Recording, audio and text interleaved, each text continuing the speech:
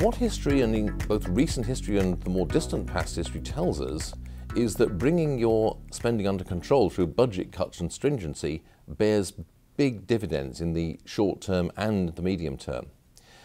Obvious case is Canada. Canada's public finances in the 1990s were in a truly terrible mess. They took drastic action. They imposed across-the-board 10% cuts when Paul Martin was the finance minister in Canada under the Liberal Party government at that time. The result is that now Canada has been very lightly touched by the current financial crisis, and the Canadian public finances are in extremely good shape.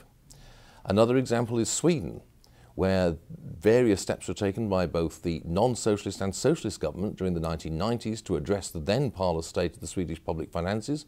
The result again is that now Sweden has a large amount of money available if it wants to spend money. It does not face the prospect of either significant spending cuts or of major tax increases. On the contrary, they're looking to reduce taxes. They have room for manoeuvre. They can reduce taxes and alleviate the burden on ordinary taxpayers. By contrast, countries and governments that persist in excessive spending find themselves in a situation where they have absolutely no room for manoeuvre, and they have loaded an enormous burden of debt repayment onto future generations. There is no historical credence to this very popular idea that cutting spending now will actually slow down the economy and actually lead to a double-dip recession or an increase in economic stagnation. The US after World War II is a very good counterexample. It's hard to realise now, but there was widespread expectations in the United States in 1945-46 that once the war ended and the military spending came to an end, there would be a return to recession or even the Great Depression. There was a general expectation that all this government spending would simply lead to a collapse in economic activity once it was withdrawn. In fact, as we know, exactly the opposite happened.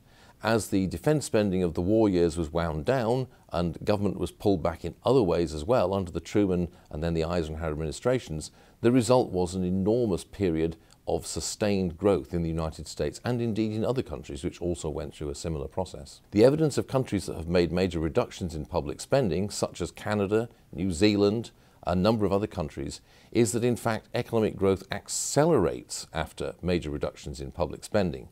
And in some ways this is quite obvious, and it's easy to see why this should be the case. It's because the money that would have been lent to the government or taken by the government in taxation is now available for other purposes, productive purposes.